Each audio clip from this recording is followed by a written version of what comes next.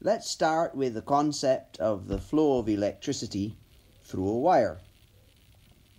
Now, depending on whether it's going in one direction or both directions, we have to be careful with our terminology.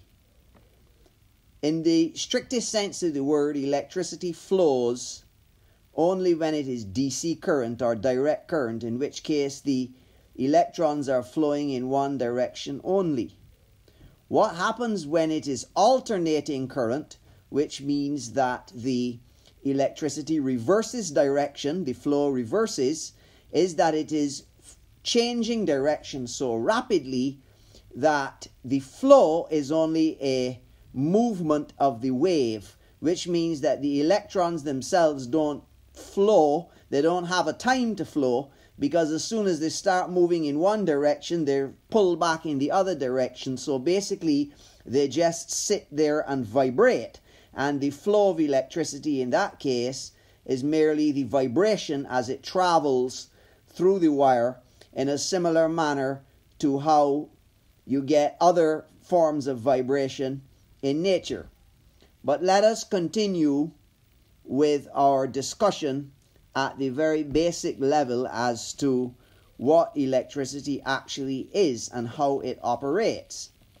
Only certain materials have the capability to conduct electricity, and this is very dependent on their atomic structure, as I'm sure many of you may have learnt in chemistry. All atoms have their electrons arranged in different ways, and only where there are free electrons in the outer shells of the atomic structure of a particular material will it be able to conduct electricity. So the very favorite or best metals that are conductors, they have only one or two electrons in an outer shell that should have a lot more, so those electrons are not closely bound to the nucleus and are free to move about from one atom to the next. But even with the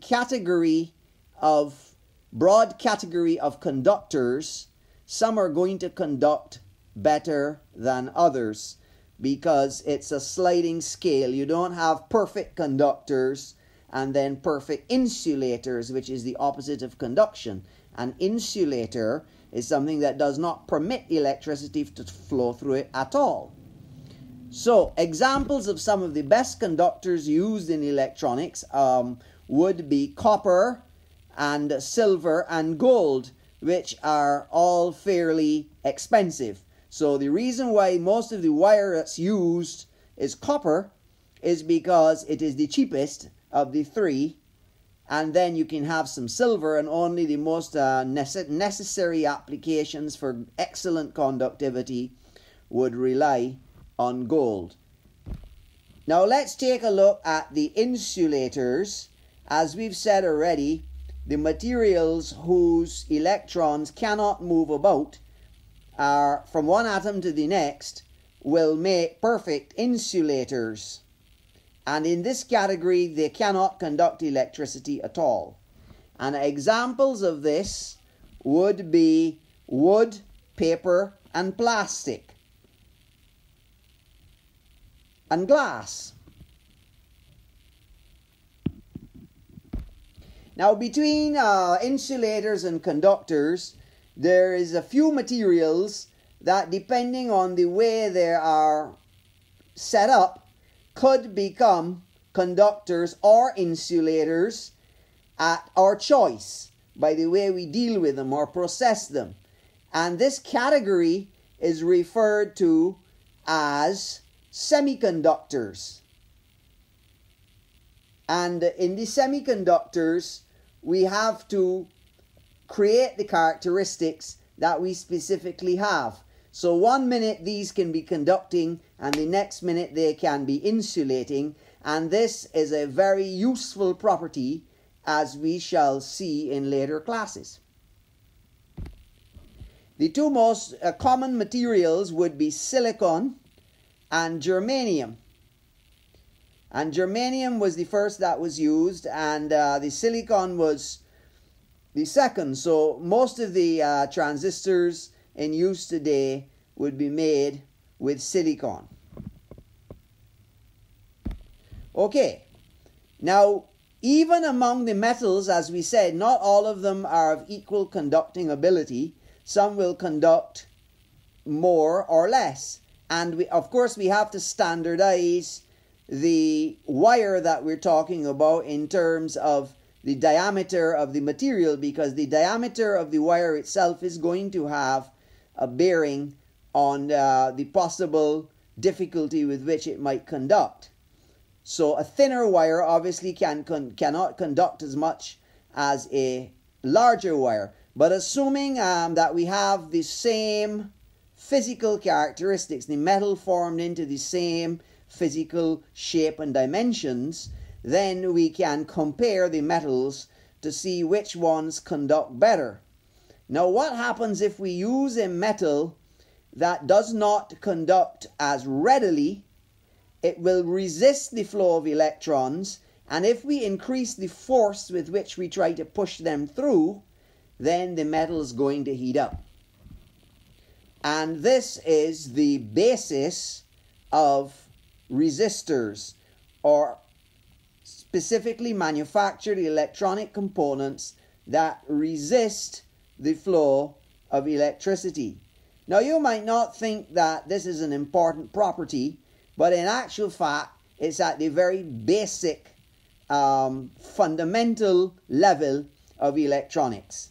In fact, resistors are the most common device used in the manufacture of useful electronic devices. And we are going to study these resistors in great detail.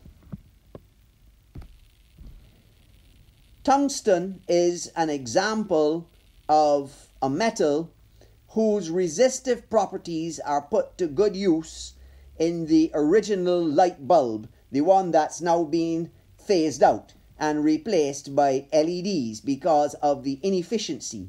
What happens in the tungsten bulb is that we take a very fine filament of the metal and we put it inside of a vacuum. We encapsulate it in a vacuum with the glass bulb, and we force the electrons through so that the heat builds up to the point where the metal gets hot and starts to emit light. So essentially there, the old conventional light bulb or torchlight bulb or flashlight bulb was in fact made of a situation where we were utilizing this property of heat to actually create light. It got so hot that it emitted light. Obviously, such a method of generating light is very inefficient, particularly when contrasted with something like a firefly, where we have 100% conversion of energy into light with absolutely no heat.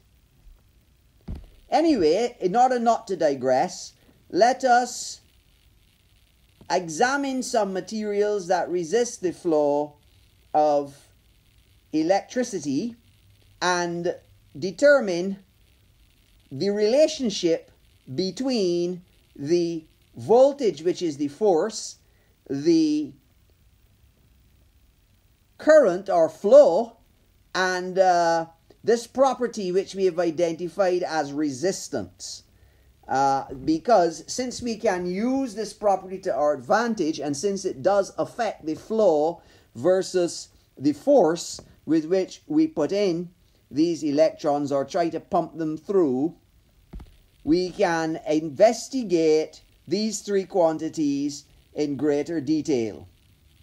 The force is called the voltage, and the current, as I said before, is the flow, and the resistance connects these two quantities in a famous and easy to remember relationship, which is at the fundamental of all electronics, and it's called Ohm's Law.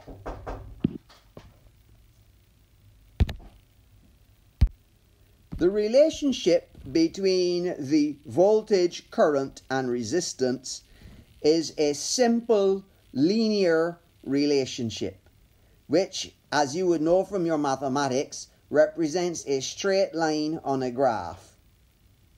So the current times the resistance gives us the voltage, or you can rearrange that mathematical expression to make either the current or the resistance the subject. And this shows us that when we put the quantities in place, the resistance is referred to as ohms, the current is referred to as amps, and the voltage is referred to as volts, with the appropriate symbol for these unit quantities shown. And there is the mathematical expression, V equals IR. Now, simple as that might be, many students don't appreciate the power of this simple formula, and they go and get themselves into trouble when trying to deal with these electrical circuits, because they simply fail to see how to apply this simple relationship to solving the problem at hand. But again, I digress. Let us continue to talk about Ohm's Law. Now, you are all familiar with a flashlight, and this is the perfect example that we like to use because everybody is familiar with it. But let me digress a couple of minutes to tell you about another example that will make it very vivid in your memory. Electricity behaves a lot like water through a hose. Now, we know that if the hose is big, a lot of water, considering amps as the water, a lot of current, amps, is going to get through that big hose or big wire. If the hose is small, very small, then it's going to require a considerable amount of force or pressure on the water to get a significant volume of the water through that tube. So therefore, one can consider the size of the tube as the resistance. One can consider the force of the water as the voltage behind the flow of current. And one can consider the current itself, which consists of fundamental units of charge, as the water itself. So once you get that vision in your head, you should be good to go when trying to solve some of these circuit problems.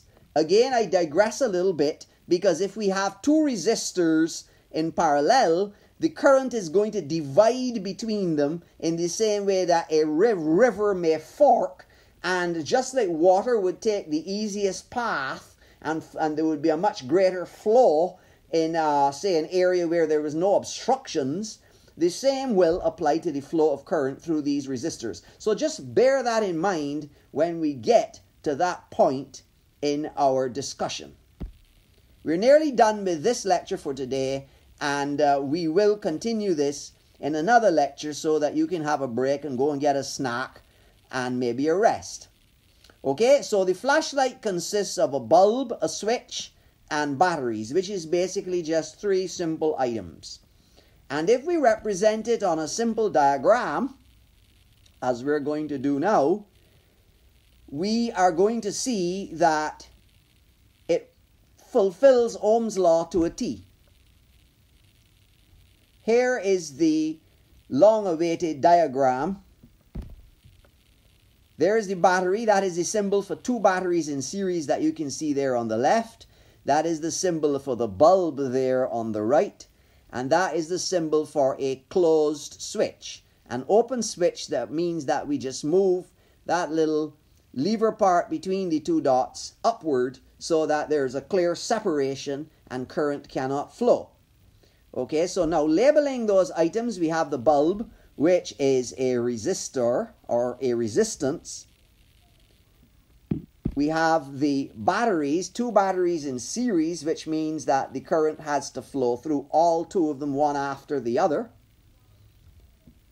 And then finally we have a switch, which, as I said, is turned on. Now, because the switch is turned on, we can see that we have a clear electronic circuit. Notice that it forms a square, or you could draw it as a circle if you want, which is why they're called electronic circuits. The electricity, in order for it to flow, has to be able to come back to the place from which it started. And in this particular case, the battery is acting as the device that moves the current, moves the electrons through the wire and through the resistance to light your bulb, and that completes the circuit. There is the direction of current flow, and we put on a little arrow to indicate that. Well, thanks for watching this video, and we will see you in the next video.